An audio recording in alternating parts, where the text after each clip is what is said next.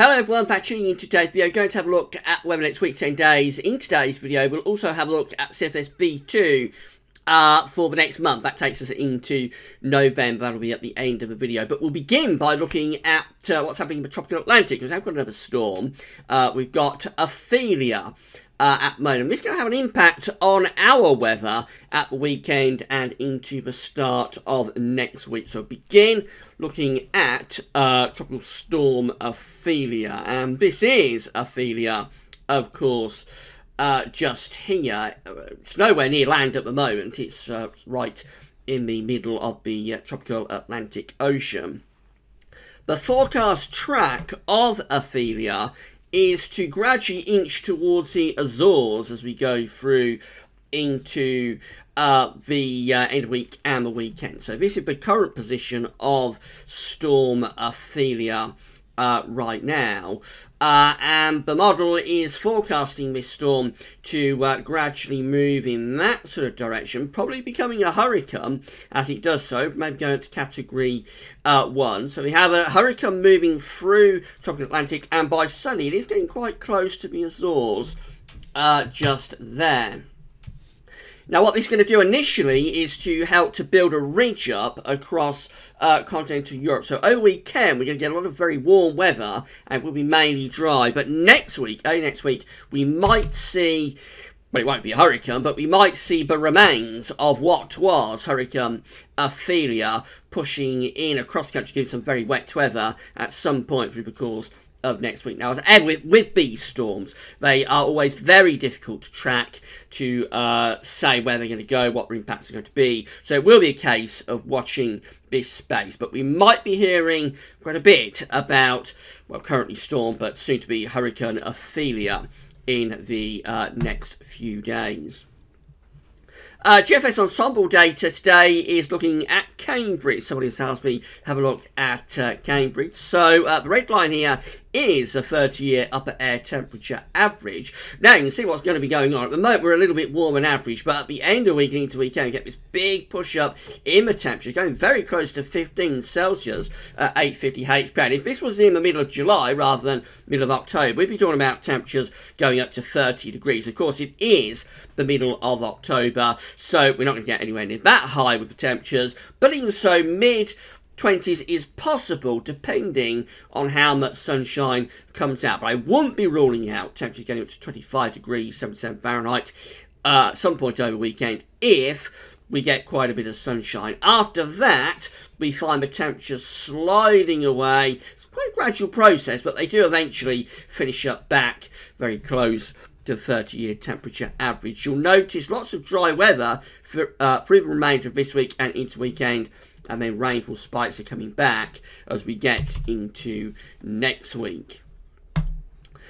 Surface temperature and air pressure then for Cambridge from the GFS ensembles looking like this, dealing with surface pressure first of all. So we're quite mild at the moment. We're above 15 Celsius. That's fairly mild really for October. A little bit cooler there perhaps in the second half of the week quite briefly, and then over the weekend into next week we have this warming trend, seeing the temperatures going up. Well, the ensembles are going up into the low 20s, so peaking somewhere around there Sunday, Monday, where we might be peaking around 22 23 degrees, but something like London might be a little bit higher than that. Second half of next week and into the sort of final week or so of October, this period just here, we see the temperatures are sliding away then. As I say, it is quite a gradual process, not a sudden process, but the temperatures do start to cool off. So by the time we get towards the end of the ensembles, we are beginning to see temperatures back under 15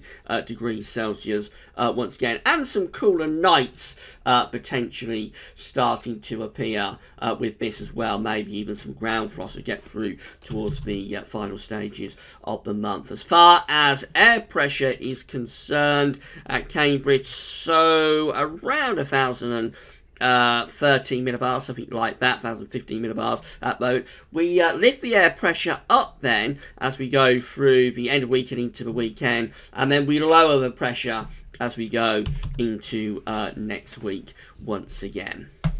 Temperature anomalies looking very warm now for the next week. So it's taking us from the 10th through to the 18th of October. Gaz weather this October month-end forecast, which was for a little bit cooler than average October. That looks like it's out the window well and truly. That's a bust.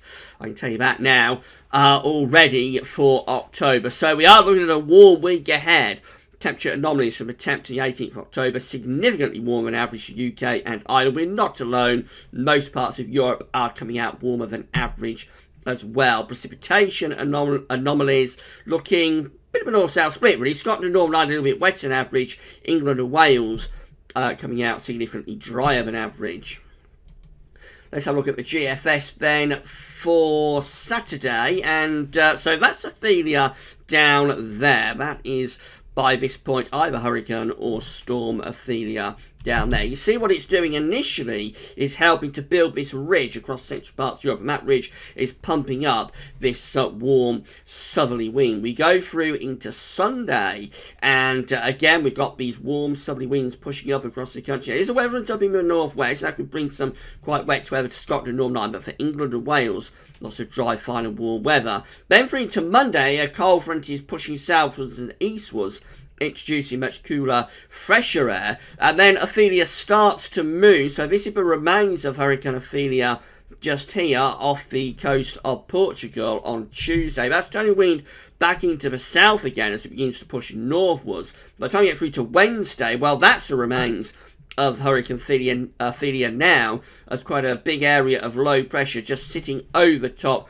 of the UK. So quite clearly that could bring some very wet weather there as we go through into the middle stages of next week. Finishes up as a major area of low pressure by Thursday 19th of October to the north of Scotland. That's been gale force winds and much, much cooler air coming in now from the northern part of the Atlantic Ocean. And then we go off and running into a proper unsettled spell of weather. And actually, by the time you get through to Saturday the 21st of October, we are having a go at trying to turn the winds into the north. So that's trying to bring some colder air down from the north as the remains of Hurricane Ophelia heads off up into Scandinavia. Quite a wild ride there through next week, starting off almost like summer, finishing up certainly autumnal, and trying to get the wind into the north. These are the upper air temperatures, so you can see how warm it's going to be, particularly across England and Wales over the weekend. The peak looks like it's on Sunday, where the 850 HPA temperatures are trying to get close to 15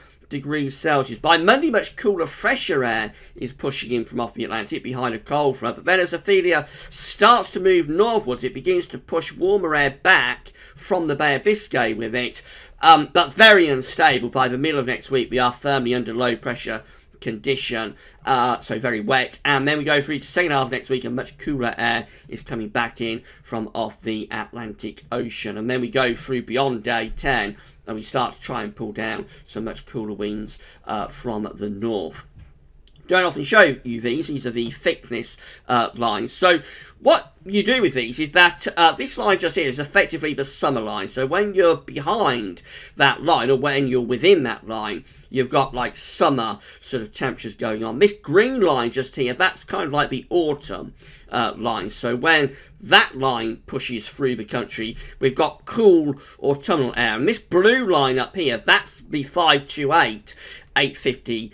That's 528 dam line, I should say, thickness line, and that's kind of like the winter line. So when that appears in the winter, that's one of the minimum requirements that we have to see to get snow. So you see, but over the weekend we have got this summer line, the 564 line, in across England and Wales, but by the time we go through to, so that is Sunday the 15th of October, by the time we go through to Sunday the 22nd of October, another week on, you see what's happened. The summer line has slunk back down into the Mediterranean, where you expect it to be.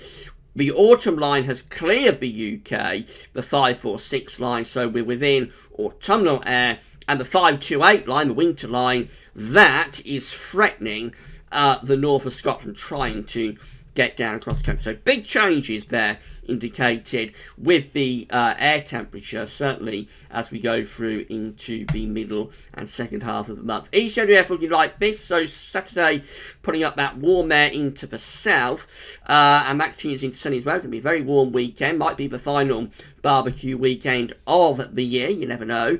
Go through to Monday. Again, that's the remains of Ophelia down there just off the coast of Portugal. Then that pushes northwards again. This one's on Tuesday, as quite a major area of low pressure will bring a real drenching to much of the country through the early and middle part of next week. Unlike the GFS, which turns things much cooler then into the second half next week, the ECWF is actually keeping things quite warm, even into the second half of next week. Not as warm as the weekend, but still even to day 10, which is Friday 20th of October, we are still pretty warm with those upper air temperatures. So there is a bit of uncertainty about next week's weather. Will it cool down and turn autumnal? Will we keep some warmth going? Have to see what happens there. Finally, just have a quick run through CFS V2 for the next month. So these are 500 millibar heights broken down into week periods. First week period taking us from the 10th through 16th of October. We've got high pressure to our south and east, low pressure up to the north and west, and doing something a bit like that with flowing with projection. So that looks reasonably dry initially and quite mild. Remember, it probably turns more unsettled through the course of next week. Then we go through to the 17th, 23rd of October. High pressure is down to the south, low pressure is out to the northwest as well, doing something a bit like that. Flowing with jet stream, that's bringing in a lot of dry weather, quite warm conditions too. And then week 3, the 24th to the 30th of October, the ridge is strengthening, it's centering right over top of the country. That could be bringing in some cooler air from an east-northeasterly direction, but a lot of dry weather coming through with that. And then this continues into the start of November. This is the 31st of October to the 6th of November. High pressure, above average heights dominating. Difficult to say what the air mass will be like with that, what the temperature will be like.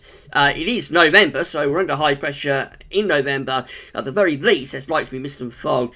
Could be frost as well if the skies are clear by day. Potentially pleasantly warm. It just depends whether the wind is sort of east-northeast or east-southeast. But the main emphasis, I think, from the CFS V2 is really for lots of high pressure and anticyclonic dry conditions through the second half of October into start of November. That's very, very speculative, so won't worry too much about that.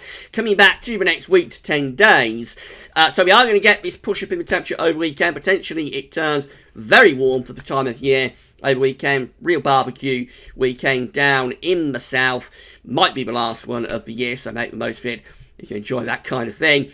Early next week, more of an influence from ex-Hurricane Ophelia. It might give us a spell of very wet weather at some point through the early or middle stages of next week, depending on its track. And then that might be the end of the warmth, and we might go off and running into a spell of much more autumnal weather. Have to wait and see on that. Right, I'll keep you updated with all the latest 5-day forecast coming up tomorrow, so come back for that. But that's all for now, and thanks for watching.